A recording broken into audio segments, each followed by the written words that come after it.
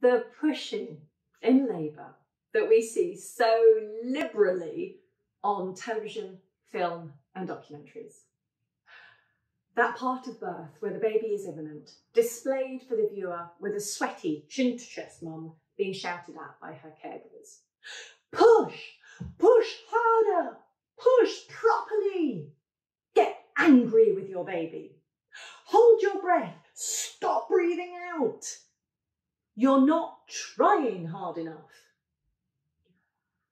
But is there another way? Simply put, yes. The fetus ejection reflex.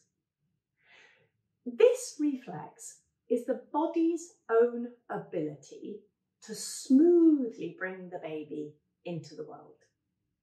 It's a surge of adrenaline that washes into the woman, waking her from the trance-like state in which she has been labouring or resting.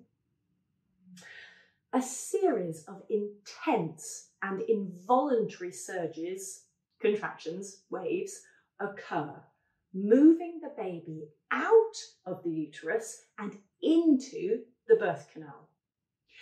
Nerves in the pelvis are stimulated, and this feedback to the brain releases more oxytocin, resulting in 2 or 3 big, powerful, all-encompassing surges where the baby is born easily, swiftly, and without voluntary pushing from mum.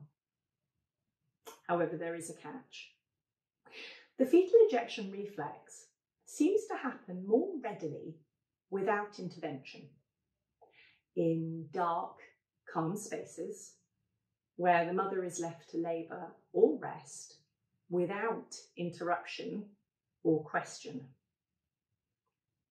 As midwife Marianne Littlejohn states, physiological birth is an involuntary process related to activity in the primitive brain and body structures. It occurs best when a woman's parasympathetic nervous system is operational and she is in a state of trust. A dark, calm, quiet and almost solitary surrounding serves the mother best for labour and birth. Birth is not a voluntary action. We as mammals require exactly what every other mammal requires to give birth. Calm, dim lighting, no distractions, no unwanted observers, and no questions. Nothing, in fact, that requests the thinking brain joins the party. We also need to be mindful of our own fear. This intense pressure against the rectum can leave women feeling really vulnerable that they may lose control of their bowels, and this can increase the fear of being watched and observed. Thus, a holding on can occur. I can tell you now, however, that poo in birth is normal and nobody is going to blink an eye. Of course, there will be times when some women and babies need more support and assistance.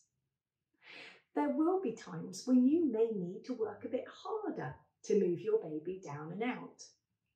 But birth can and does regularly happen without it being told to, without it being cajoled, requested, or monitored. You could in fact say that birth happens in spite of us, if we're just willing to give it the space, understanding, and opportunity.